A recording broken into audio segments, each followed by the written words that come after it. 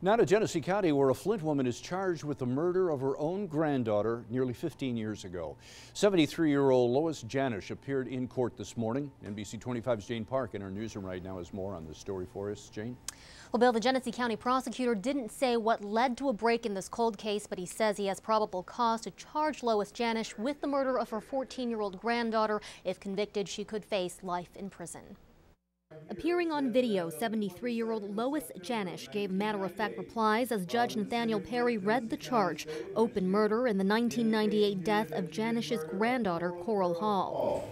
So you're charged here under the homicide statute with open murder. Do you understand that?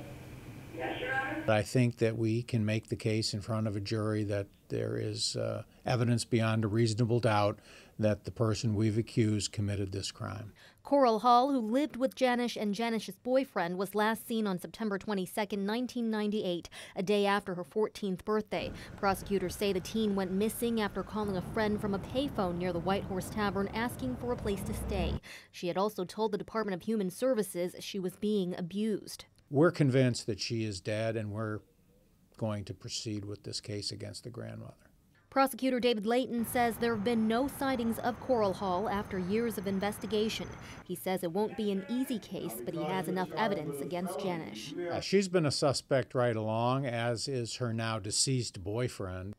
A cold case older than the victim, a little closer to being solved. What you hope to do is bring closure to the victims of these horrible crimes. And Judge Perry will appoint a lawyer for Janish. A pretrial hearing is scheduled for Tuesday, August 6th, and we'll know more about what evidence prosecutors have during the preliminary exam on August 8th. In the newsroom, Jane Park, NBC 25 News. Phil.